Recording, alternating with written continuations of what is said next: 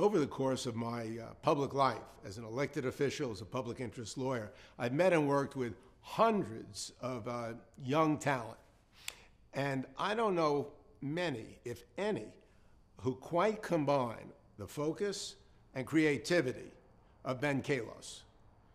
That is, focus meaning, hey, Ben, did you do? Oh, I did it yesterday, Mark.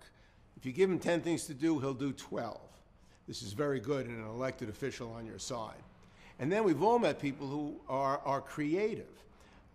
Ideas flow out of him like words out of Bill Clinton at a convention. To combine this left brain and right brain skill would be enormously valuable for the East Side and for New York City.